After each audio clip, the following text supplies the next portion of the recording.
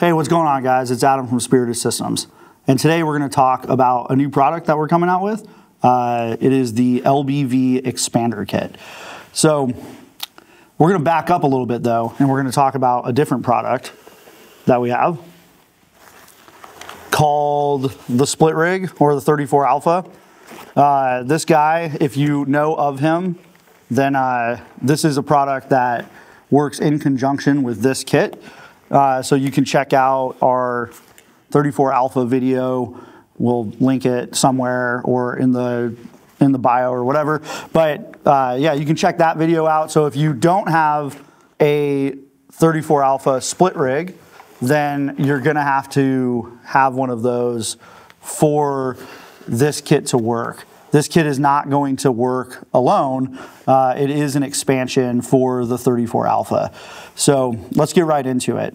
The first thing we're going to talk about is just the component breakdown. So I'm just going to go through and show you each piece that it comes with to kind of help you understand how it works and how it attaches. So when you get your kit, you're going to have the actual butt pack piece of it, right? This is the kind of the meat of the whole system, and this is what we're actually adapting to the 34 Alpha split rig. I'm going to open it up, and inside we have two components. We have a new strap set. We have a sternum strap for the strap set, and then we have the butt pack itself, right? So those are all three pieces. That's all you need. It's going to adapt this butt pack to the split rig, giving you a more traditional load-bearing style kit. So a couple of things that it isn't, right? This is not a belt kit, right? So if you're a British guy and you're used to having a very solid webbing belt on kind of your lower back spreading out to your hips, and you have a bunch of pouches on that, that is not what this is. So LBV load-bearing vest is because it basically is a vest that we're expanding onto, and you wear it a little differently. Whereas a belt kit traditionally is worn pretty low and low on the hips with a lot of equipment on the back.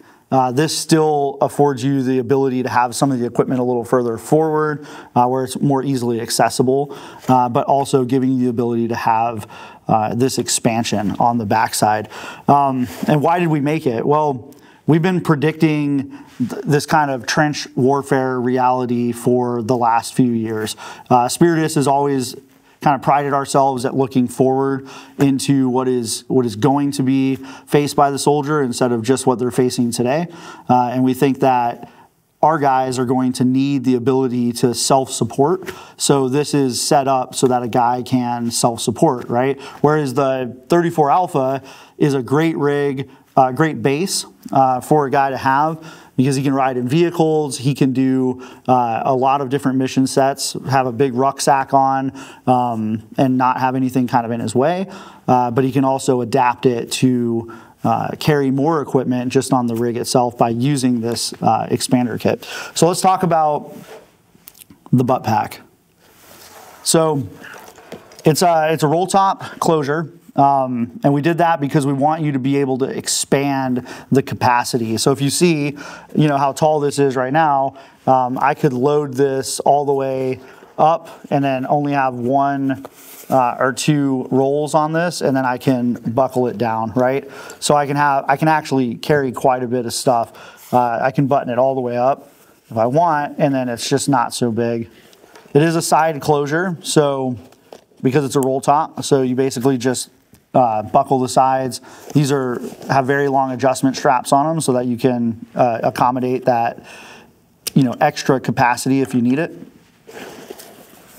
The bag is just made out of 500 denier Cordura, like a lot of our products. It is not inherently waterproof. It does have stitches in it. It is DWR treated, so it's going to take a light rain, but I recommend using some kind of wet weather bag. We'll talk about that in a little bit. Like most of our pouches, it has a external zipper pocket, and it's a small, you know, pocket. I mean, maybe, you know, 2 hands wide. of space. It does have internal tie-down loops in it to keep sensitive items if you have something sensitive that you want to put in there. I like to use this for small administrative items like weapons cleaning kit, spare batteries, things like that, stuff that I want to get to pretty quickly without opening up the entire butt pack. Each side has 2 columns of Molle, and we didn't just put those there as a way just to attach anything. We did have something in mind, and that is using some kind of water bottle pouch, right? We wanted to give you the ability to carry more water with this butt pack, so you can put 2 of our Nalgene bottle pouches on this and expand your capacity, and it wears actually really nice. So that's what those sides are for. Moving on to the back side, it looks kind of crazy. We have 4 male ITW 1-inch fast clips. These attach to your 34 Alpha. They are adjustable. You can see there's tri-glides on there. So we can accommodate different weather conditions, different clothing. If you're wearing this over a plate carrier, if you're not, if you're a big guy, if you're a small guy, this gives you a lot of adjustment. So you can really tighten this thing up, or you can loosen it up if you need to. So there's 4 of those that attaches into the 34. And then we have these tri-glides at the top. So these tri-glides are actually there to mount your new strap set. And we're going to talk about the straps in a second, but that's what those are for. And then we also have Molle on the back. So if you want to, you can Molle the butt pack onto some other type of equipment. Like say you already have a belt kit with all these pouches, but you're just missing the butt pack. You can attach that, Molle that onto that as well. We just wanted to give people extra options if that was what they wanted to do. I wanted to call out these little slits here. You can see there's 4 slits. One's under here. There's 2 on each side. If you're going to use this in a Molle configuration, you can remove the buckles and all the hardware, and then you can actually tuck the straps back in underneath the Molle field. So they're out of the way and they're not hanging everywhere. Just something just a little note there in case you're wondering how you do that. So that pretty much sums up the butt pack portion of this. So the straps, we wanted to carry the load a little bit better. The fat straps are not the answer. They don't have the right geometry to carry something that's on your lower back, right? Because they kind of branch off to your sides. So we developed a lightweight, X strap. So you can see, basically, when you have this, it's going to go over your shoulders, and then it is going to form an X in the back. So your right shoulder strap is going to attach to the left side of your body. And it is going to attach using tri-glides on the back. Again, we have tri-glides on the front with ITW hardware on there. So this is really adjustable as well for ride height. So you can really pull this thing up high if you want to wear it high, or you can let it go really low if you want. And then lastly, we have a sternum strap. What guys will find is that wearing a traditional webbing kit, if they're coming from like a plate carrier or something like that, they're gonna notice that this is a lot like wearing a pack, right? You're gonna have these straps, and they're gonna want to drift out a little bit, so you can just kind of contain that by using the sternum strap and pulling those straps together. So those are the components, and it's pretty simple to set this up and attach it to a 34 Alpha. So basically, we would be attaching the straps to the butt pack itself, and then the sternum strap to the straps, and then it really is just a matter of unbuckling the side buckles and then attaching the system together, and then now we have new straps and a new butt pack. We take our fat strap and our back strap, and we just kind of set those to the side because we don't need them anymore when we're using it in this configuration. So some considerations and some things that people have asked me about this product. We get a lot of questions of how does it work when you're wearing a rucksack? And that's a good and valid question because most guys who are partaking in this kind of activity at some point are going to carry a rucksack, especially if they're in the light infantry or something like that. And the answer is pretty simple. It's the same as it's always been in regards to butt packs, right? The military, we didn't invent the butt pack. The military has had butt packs for, honestly, for generations. It's been part of the system. Only until recently have we removed this load-bearing style equipment from our inventory, and we've switched over to plate carriers and things like that. So our memory, of the people currently serving or the people in the last 10 years or so, they never use this stuff. But there's the same problem of having a rucksack on, right? So this product, if it's full and it's on your lower back, you're not going to be able to wear a rucksack efficiently. So the way we were forced to do it in the infantry was you would lower the entire system below your Alice pack frame. So your butt pack would actually sit below that, right? It wasn't a huge deal if you're 6'2" or something like that, and you're really tall.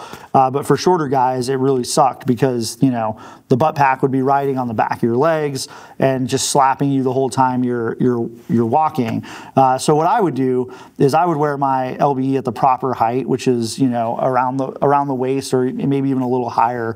And I would remove the contents from my butt pack and put them inside my rucksack while I was rucking. And I would keep them in a separate wet weather bag so that I could grab them very quickly and stuff them back into the butt pack, which is how I recommend using it if you are going to be rucking a lot.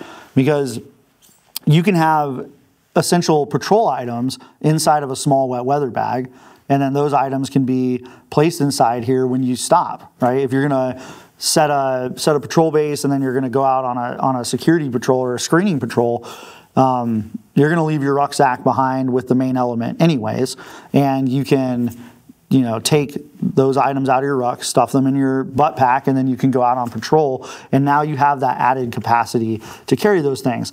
When you get back, say you're going to put your ruck back on and you're going to move out, go and walk 12 miles or something, take it all out, seal it all up, and then your ruck frame will just rest on it, and it's not a big deal at all. You'll basically not even realize that it's there. So that's how I recommend using it, and that's how I use mine. So coming back to the theory of this product, the theory is that guys are going to need more stuff, right? The global war on terror, as far as the United States is concerned, has really scarred our collective training and reasoning. We see things from a lens that is admittedly a little shallow. So we think that there's going to be a support apparatus. We think that we're going to own the air bridge, and we're going to have all of these supplies that are coming in and supporting the guy on the ground. But the truth is the guy on the ground should be preparing for the eventuality that he has no support at all. And we've learned this lesson before. We have had elements get cut off, stuck behind enemy lines, a lot of stuff in Vietnam, a lot of stuff in World War II or Korea. We have examples of guys getting left behind and left to their own devices, right? So how do they do that? How do they survive? Well, it comes back to this fieldcraft aspect of having the equipment you need on your person. It can't be in a vehicle somewhere. It can't be, on a helicopter waiting to come in later. If you're a Marine, it can't be on your duck bag or whatever, like getting ready to come ashore, because that's never coming, right? The Marines are a great example of getting left behind repeatedly throughout the Pacific campaign in World War II, and that largely inspired the need for this, is just case studying that, right? You have guys the Navy comes in, in a big battle group, drops a bunch of Marines, and then they're opposed in some way. They have to leave to basically save a ship, right? So that it's not getting destroyed. Now guys are left behind. What do they have on their kit? That's all they have, right? So that's what this is for. Is if you know that situation might happen, you should be carrying extra items, extra things, water purification, things like that. So I'm going to pull out an example out of this guy right here. There's a big old LBV that we set up for a different video. If you want to check that out, it's the machine gunner kit video that we released, I don't know, maybe a couple months ago or something. But we show this rig in that, and we talk about kind of a loadout for machine gunners, so you can check that out if you want to. What I'm going to pull out here, this is just an example, guys. I just want to give you an example of what you might keep inside of, you know, your butt pack, right? So this is a wet weather bag. It's a sea line bag. It's like neon green, maybe not the best color, but if you look at the other colors, it's kind of is what it is. I like this one because it has a window on it. I like being able to see inside and, you know exactly where and what I'm trying to dig out, or to know if that item is in there still. But it is a wet weather bag, so this can be completely submerged. Types of items that I'm going to be keeping in my butt pack are largely things that I don't need to wage war, right? I'm not putting frag grenades in this. I'm not putting things that I need access to immediately. That's going to be, you know, distributed amongst my body elsewhere.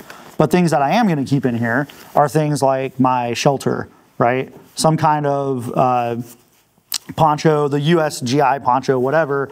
This is an experimental thing we've been working on for a couple years, but you need to have this, right? You need some way to get yourself out of the elements, or if you're watching our machine gun video, you need some way to cover up essential equipment, right?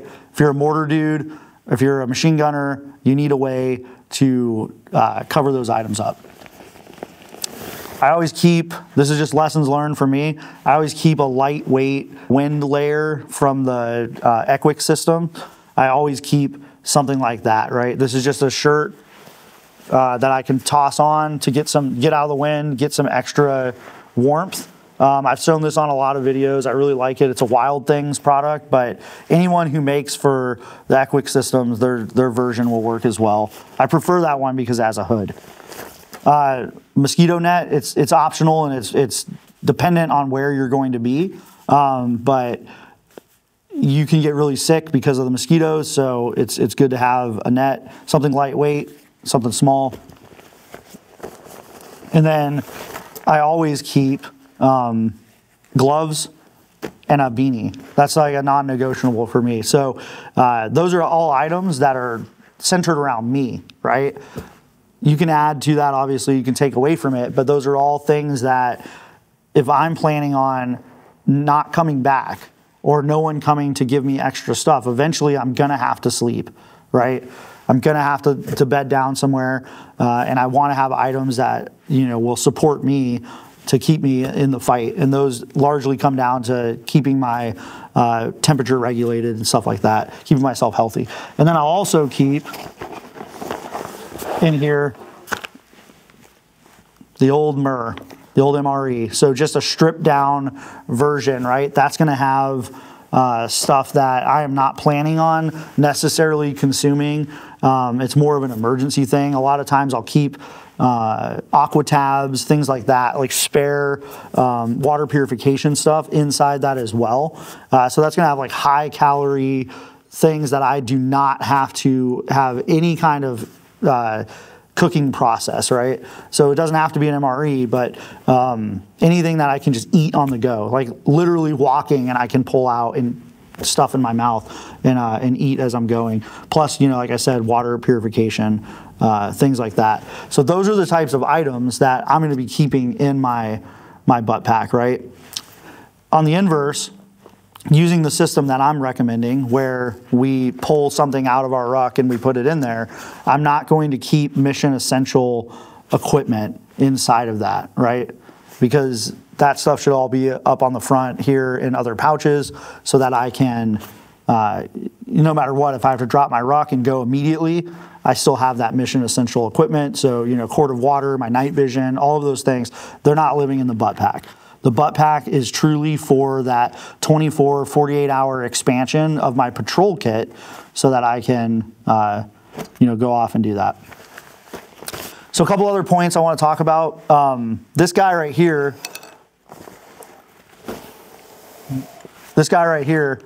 he's really big, right? He looks really, there's like a lot of stuff going on. And I just want to address it because the way I have this set up may not be easily done right out of the box if you don't know how to do it, right? So I have two Nalgene pouches just to give you an idea of kind of what that looks like, right? This is very stable and it works actually really well. But I'm going to flip it over so you can see, because I have two small GP pouches attached to the straps right here that literally attach the 34 Alpha to the butt pack, right? I just use the belt pass-through on the pouch, right? That's how I'm filling that oblique spot. Now, the pouch does have the ability to cant a little bit, but what I found is that by putting, when you have items in it, it just doesn't do that because of gravity, right? So it's just holding it there. So this is a very fast way to be able to put pouches on and take them off just by utilizing that belt pass-through that is organic on almost every pouch that we make. It's just a little tip there. So if you're looking at this kit or if you look at the machine gun video and it's confusing you because there are, these pouches on either side of the butt pack, that's what that is. This is just a small GP pouch and it's just stuck through the belt pass-through and it works quite well. So yeah, that's it for the LBE kit video. But if you guys could do me a favor, you should check out our patrol basics videos. We do a lot, we're putting a lot of information out, and if this is the kind of stuff, this is more of a product demo. If you're looking for that more in-depth kind of information on stuff, patrol basic videos, I don't know, is it gonna pop up somewhere on the screen this way? It's gonna pop this way. So, ta-da, check it out. It helps us out, but it also helps get the word out, and share it if you think it's good. We're trying to educate the next generation of warfighters, so help us out. But I appreciate it, as always, guys. Thank you for watching. Thank you for being a customer of Spiritus Systems, and we'll see you next time.